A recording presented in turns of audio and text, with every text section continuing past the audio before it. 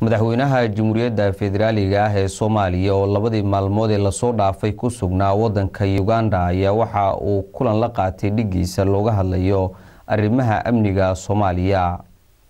Kulankaasi kadib Madaxweynaha Jamhuuriyadda Federaalka ah ee Soomaaliya oo u ambabaxay dalka Itoobiya ayaa waxa magaalada Addis Ababa ku soo dhaweeyay ra'iisul wasaaraha dalkaasi. Waxa warkaasi magaalada Muqdisho nooga soo diray wariyaheena Sharmaarka Xuseen.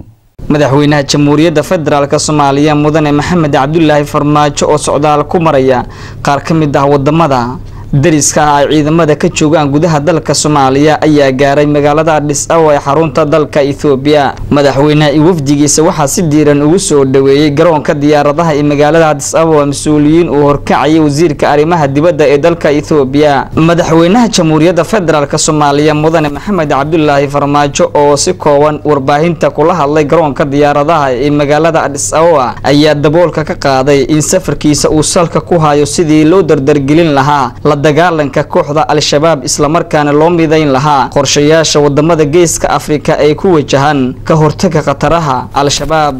Here to seek support and solidarity with our brothers here in Ethiopia, and now I will also go to Djibouti to do the same thing and to unite in this war against al-shabaab, who's real threat and to the peace and stability in the region. And I believe that when we unite against this threat, we will be able to defeat quickly. Otherwise, this kind of atrocity will continue to destroy humanity.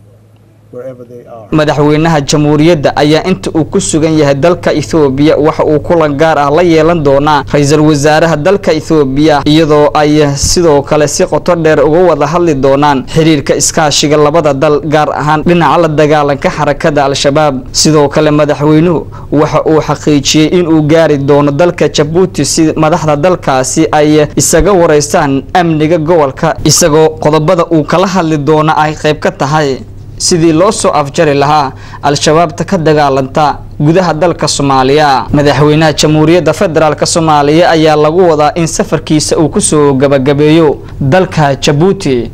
Sharmaarka Xuseen, warbaahinta SBC, magaalada Muqdisho.